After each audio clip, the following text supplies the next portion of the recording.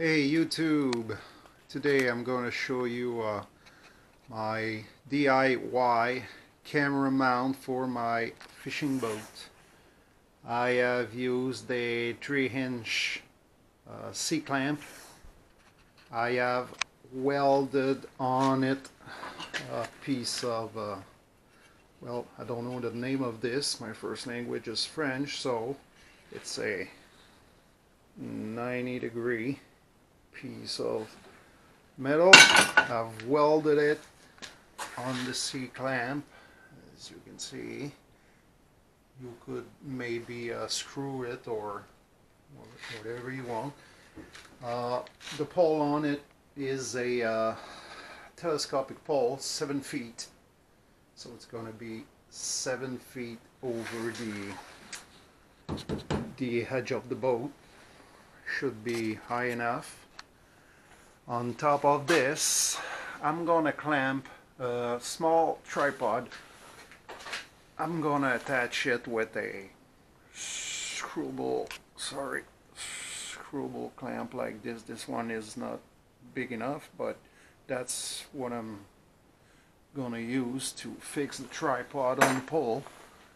And I want to use this small tripod because this one turn 360 degree, so I'm gonna be able to shoot everywhere around me, and the head is even going down.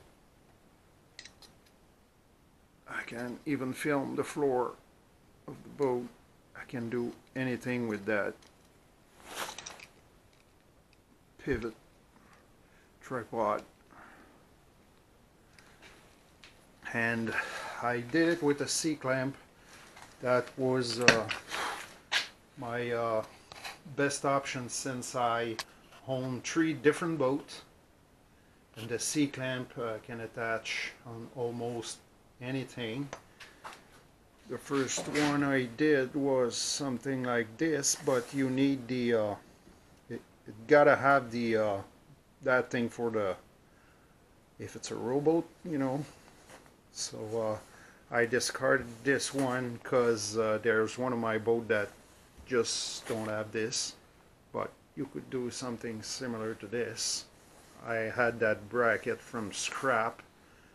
They use this for I think it's lighting in the studio. So anyway, so if you have something better than this, just show yours so I can improve mine. So as I said before, this pole will extend 7 feet high in the air over the top of the boat, so that's fairly enough for me.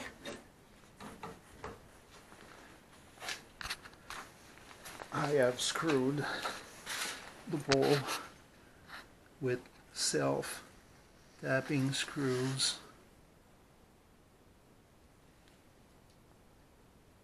I'm using this piece of plywood here, so it's nice and flush with the boat. It's holding pretty good, believe me. So if you liked it, give a thumbs up, share, and subscribe.